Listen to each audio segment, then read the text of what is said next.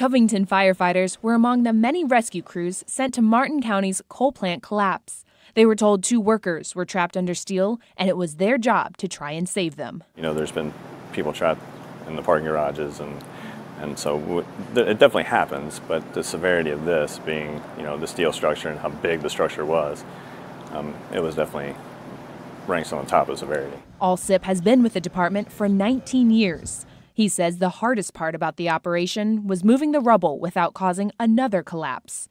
4 of them were trained for this type of rescue and even helped with the 2021 Surfside condo collapse in Florida. So all we saw was metal laying there, right, and some concrete. So that part is difficult when you don't know what you're looking at, what it used to be, and then trying to figure out how it used to be and where stuff would be in this building. The Covington firefighters were going against time and the weather. They had to layer up to keep warm in the 20-degree temperatures. And after multiple 12-hour shifts, they say they came back covered in coal dust. We didn't know the second victim where his location was, so it was a matter of finding him using canines. The 2 missing coal plant workers died.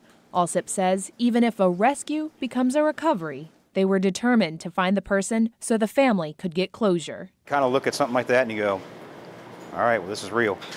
So, but our job is to go in there and we work our way to that person, shoring it up as we go and formulate a plan from there on how to get the person out. In Covington, Paige Barnes, Local 12 News. Sure, you can stop watching, but let's be honest, you want to know more.